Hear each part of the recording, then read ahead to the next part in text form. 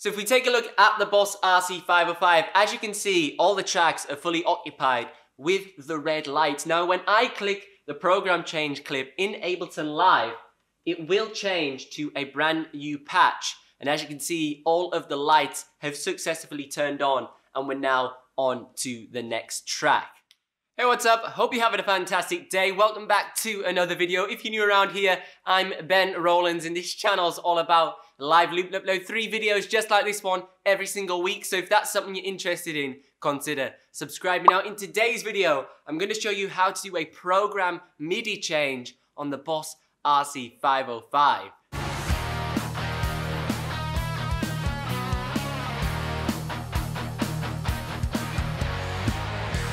So I'm currently building a brand new Ableton live set for a show I have got coming up at a festival in February. Now I'm refining my whole set, and currently one problem I have in a live show is I play one track, I finish the song, and then I scroll through this list until I get to the next song, and sometimes I over scroll because I'm excited on stage and I'm shaking or whatever.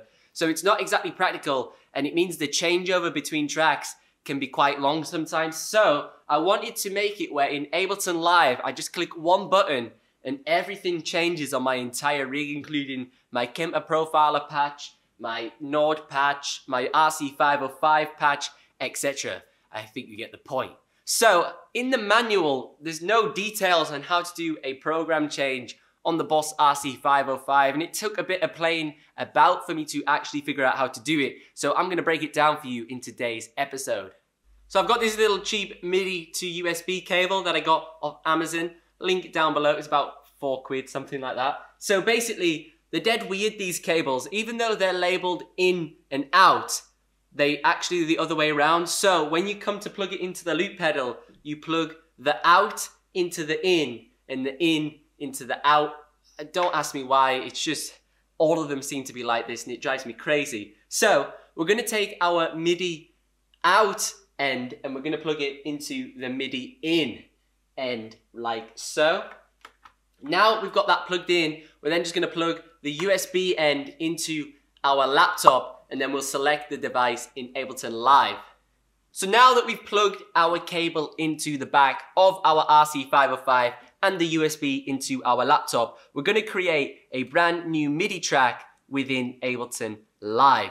Now, if we head over to the preferences section first before we proceed any further, we need to make sure the USB cable we've just plugged in is selected correctly in Ableton Live. So the one we've plugged in is this one here. It's called USB MIDI interface, and there's also an output USB MIDI interface. Now, I just suggest turning everything on so it definitely works and you haven't messed something up, because these cheap USB cables are kind of a bit temperamental and have their own mind of their own. So just turn everything to on, and then we're gonna head over to our new MIDI track. Now here we're gonna select the MIDI ins, we're gonna turn this to no input. So the MIDI from is gonna be no input, but the MIDI to, we're gonna select to our USB MIDI interface, or whatever your USB cable is called. So we're gonna check what MIDI channel we're on. So if we look onto our Boss RC-505, so if we scroll through the system settings menu until we see MIDI RX channel. So this MIDI RX channel is the receive channel for the Boss RC-505. So we have channels 1 through to 16, like all instances in MIDI. So if you want to plug in multiple MIDI devices into the Boss RC-505, it is possible. So for example, if you want to do MIDI program changes via this cable, but then also use a MIDI foot controller like I do, I believe using a MIDI splitter cable will work. Now currently I haven't tested this because it is in the post on the way to me, but there's no reason why it shouldn't work as long as all the devices are running on the same MIDI channel. So now if we head back into Ableton Live, we're going to double click and create a new blank MIDI clip. Now we're going to head over here to where program changes. So we're going to switch loop off and we're going to leave it just on trigger. If we turn quantization to off as well, so it's instant when we click it, which is obviously what we want. Now down in the program change section, you have to make sure you have bank 1 selected. Now I don't entirely know why it needs to be on bank 1, but if you don't have it on a bank, for some reason, Ableton Live starts triggering the loop pedal as if it's like MIDI CC notes, which is a little bit strange. So we're going to set it to bank 1, and then in the programs menu, this is whatever patch number you want to change to. So for example, I'm currently on patch 13, but I want to change to number 15, which will take me over to Living After Midnight by Judas Priest. And then if I click this, as you can see, it's changed my loop pedal over to that other track. Now you just create as many clips as you want in conjunction with the tracks and then trigger them accordingly.